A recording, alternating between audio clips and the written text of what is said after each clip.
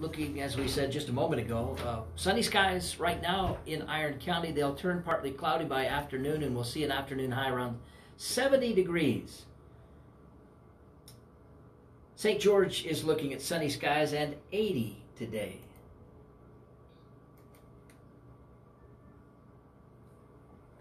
And in sports,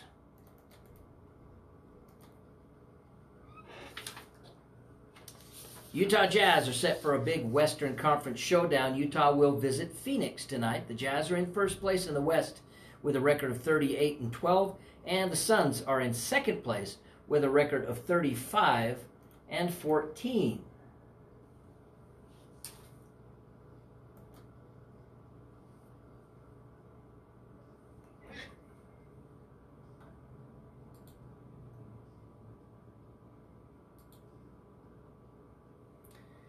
Great to see across the desk from me, McKinnon Hansen of Farm Bureau Insurance. And McKinnon, it is Wired Wednesday. Good morning, Chris. How are you? I'm doing good. Thank you very much. Good. Welcome to Wired Wednesday with McKinnon Hansen. Today I'm flying solo, which is...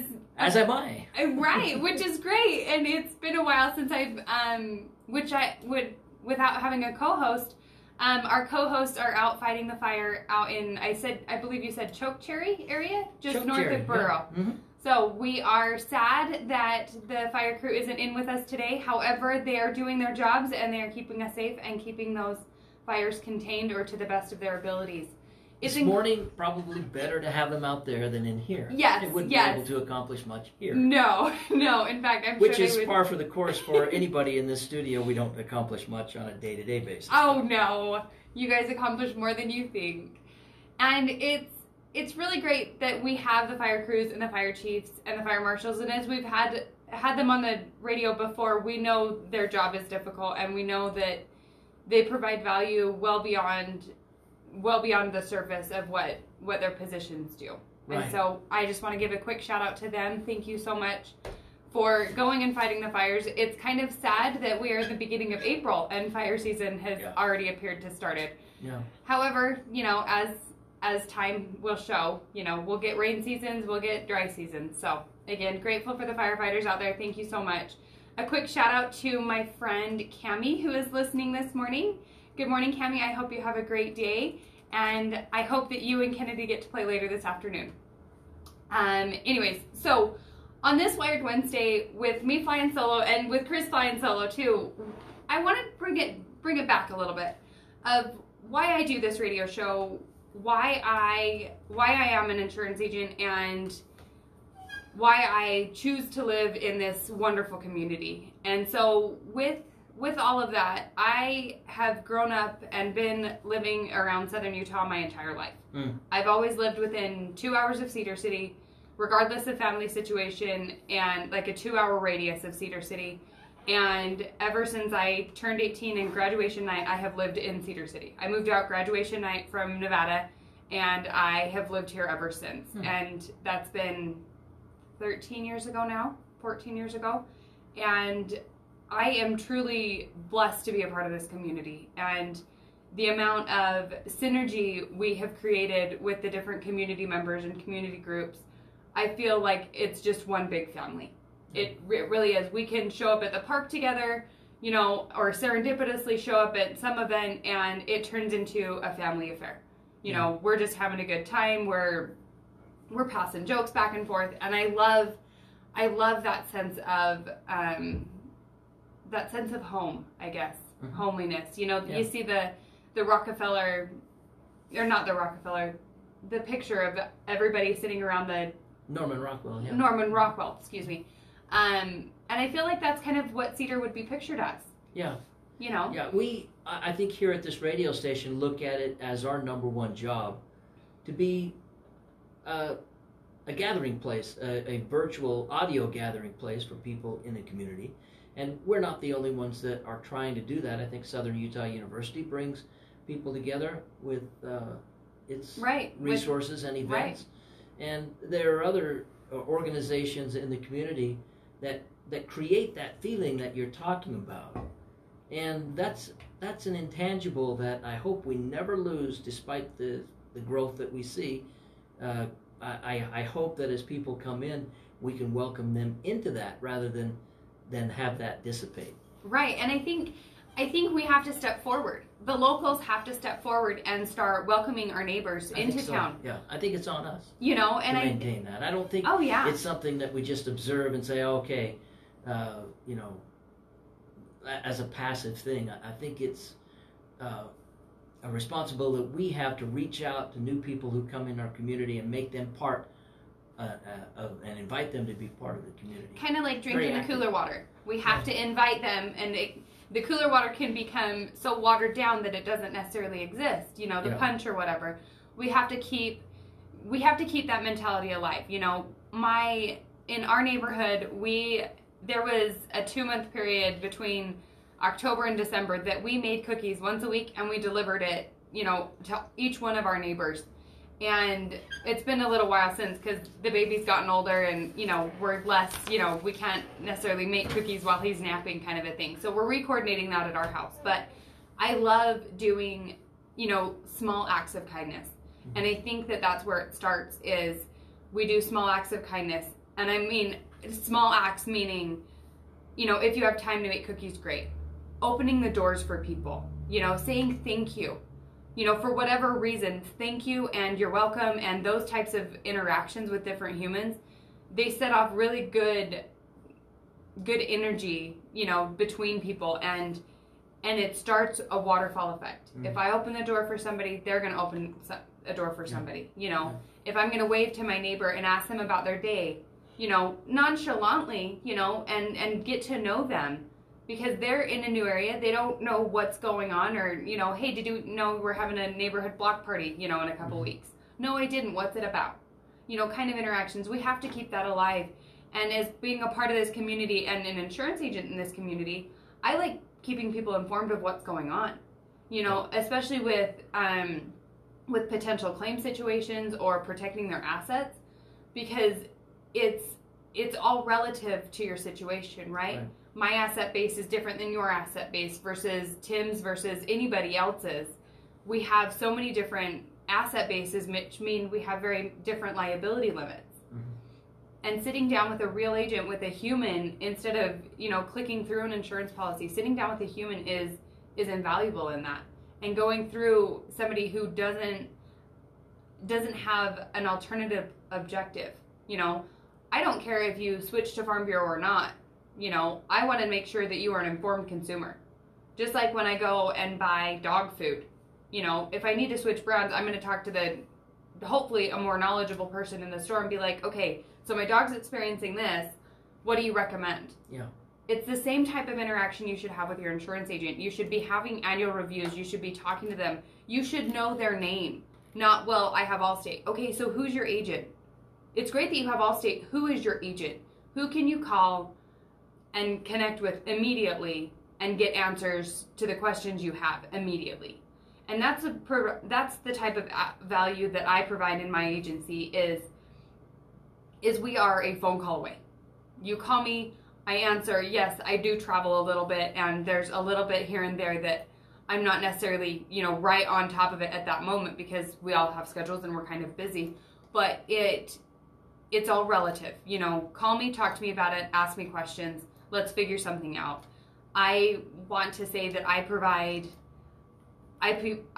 above and beyond for my clients, because 9 times out of 10, I'm going to their houses. I'm going to their fields. I'm going to their workplaces to provide value to them, whether that's through savings or through product base or through, you know, extended liability limits because their assets have grown that large.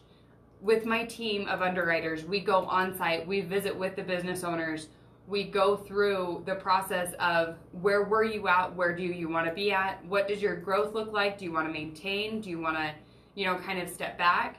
In that, we do succession planning. You know, I have a team of underwriters for succession planning specifically of what kind of succession plan do we need to put in place for this family. What do they need? Do they need just pass on money?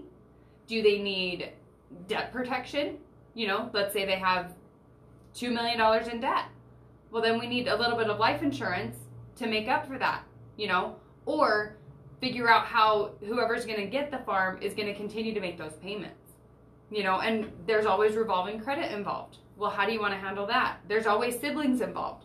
In town, we have gone through at least 5 or 6 families that have split off and had bad blood between them in the last 10 years. And it's bad blood. It's not just, Chris, I'm not going to talk to you for a week, okay? It's like years of feuding.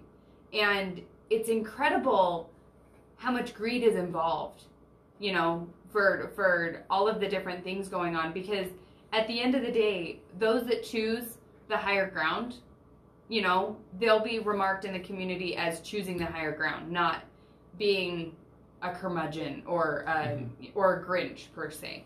Yeah. And as an insurance agent, I love my ability to educate people. You know, whether I'm working with business owners or ag producers or general, just Joe Schmo, home and auto, I go to an 8 to 5 job, right? I love working with all of my clients, and they're the backbone of my agency. You know, I try to call in and check in with them at least quarterly. You know, hey, what's going on in your life? What's happened lately? How's Susie doing in dance? What's Tommy doing with baseball? You know, and I love to keep a pulse on the community, because through that, I can kind of gauge the direction of what other conversations we need to have. Do we need to increase your auto liability limits because you have a teenage driver now? Yeah, you know, you're not going to get that kind of service from a drop-down menu. No. On a website. Not necessarily, no. You know, what do I do if my kid's turning 16? Mm-hmm. Do I have to put them on the insurance? Yeah. You know, well, and that's a real question that I get asked, and I'm like, well, what's your risk tolerance? You know, per state guidelines, it says, and legislation, I believe, it says that any 16-year-old driver has to be an insured driver. Not the vehicle they're driving is insured, but they have to be listed somewhere on an insurance policy. And whether parents do that or not, it's none of my business. I'm not the parent. I'm not the overseeing body of that household. What I can suggest and make them aware of the repercussions if their teenagers aren't covered. Mm. And that's part of a real conversation. Again, you can't get that in a drop-down menu. You can't get the knowledge base of an insurance agent such as myself that we're licensed. We go through study materials, we take tests, we are licensed individuals. Most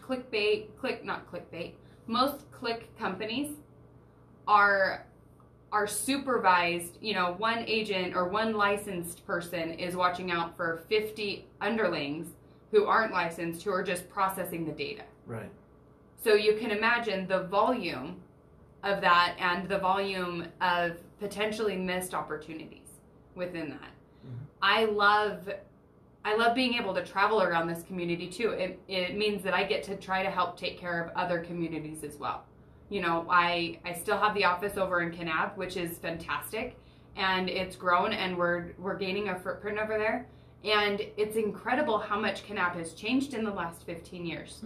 We've gone from an agriculture kind of sleepy town, you know, Kanab's there, it's a good place to go visit, to a more like 5 or 6 years behind Moab. You know, It's grown in popularity. It's the gateway to Lake Powell. It's the gateway to Jacobs Lake and the North Rim. Right.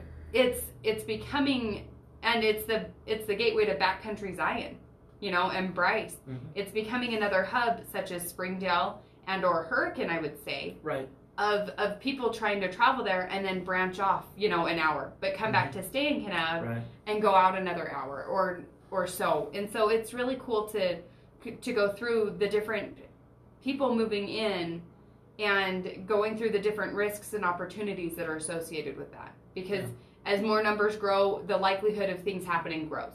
It's the law of numbers. Mm-hmm. It's also really cool that I have the opportunity, you know, to walk around our neighborhoods. And with walking around our neighborhoods, we've been doing door hangers. And as we've been doing door hangers, I have to quickly announce that we are drawing ticket number 299 today. So if they'd like to call in, it's 435-586-5900. We're doing a $50 door prize on our door hangers. Now, I'm not selling things with the door hangers. So when there's solicitation, like no solicitation signs, I'm just informing you guys about the radio show. It It has information about me as an insurance agent, but it's really just, hey, tune in weekly, to Wired Wednesdays. But we've numbered them and we walk through our neighborhoods. We get to know the neighborhoods, the neighbors. If they are home, I've tried to approach them and talk to them about their yards, their houses, why they like it, how long they've lived here, when did they move here, where did they move from, and get to know them, because again, we have to keep the punch full. They've moved to this community for a reason. Let's remind them of that reason and get to know them, through that. It's pretty incredible that how receptive different people have been to that. I have three new neighbors in my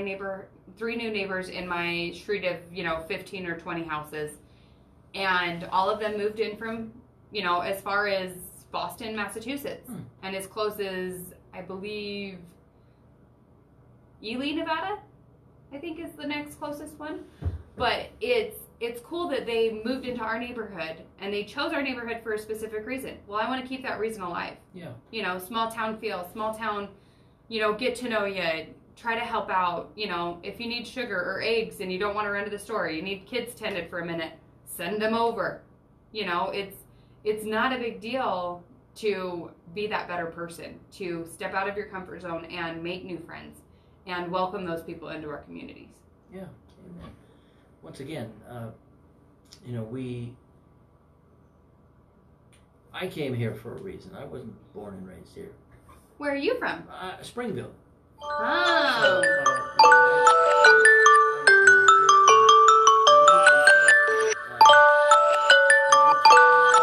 Just had that feeling, and I took that as a sign that this is where we belong. So, we talk about the growth that we're experiencing, and we certainly are. But at the top of the program, we talked about keeping the intangibles intact. And that being really a responsibility on us, rather than to sit back and passively watch the growth occur, but not actively go out and welcome people in and continue to do those things that we've always done as a small community. Right. That's our responsibility, isn't it? I think it is, and especially and how long have you lived in Southern Utah? Since 04, I guess it was. So 16? 03, yeah. 17, 18 years? So how much has Springville changed in that time? Oh, a lot, yeah. And did they keep the small town? Much less so, yeah. It's a bedroom community now, Yeah, it used to be kind of a self-contained community, but now it's a suburb. Yeah. And it's incredible how much power our individual communities have within that. And I hope Iron County, I hope King County, I hope Garfield and Piute County, and even Beaver and Millard County keep those small town principles alive, even with the influx of population that we've been talking about over multiple shows now. We need to be welcoming, our neighbors and helping them understand, we are you need, I guess, an eggs and sugar community. If you need eggs and sugar, please stop by. Get to know us, talk to us, get to know your local insurance agent, get to know the different options available through that. And within that, you'll know why you moved to the community. Right. Why the energy or your higher power or whoever told you to move to Iron County, or I'm just getting the hell out of Dodge, wherever Dodge was, pardon the language over the air. Mm-hmm. But, you move to these places out of a reason, whether you loved the house, love the neighborhood, love the community. Yeah, we don't have everything. We don't have a Costco yet, unfortunately. Somebody said that it's in the works, but, it's been in the works for 15 years. So, we are slow and about, but I believe with time, value will come around, and being your local insurance agent, I love the opportunity to meet new people and get to know them and get to know why they moved to this community, right. Because through numbers we'll grow so well in creating and maintaining that small town feel. Yeah, amen. So, anyways, we're short on time. This has been Wired Wednesday with McKenna Hansen. My number is 435-592-2021. My office is located just east of Mountain America on North Main. I need to get used to saying that. Yeah, you stumbled a little bit. I there did. New information, isn't it? New information. This has been McKinnon Hansen, your local Farm Bureau financial agent. Thank you so much.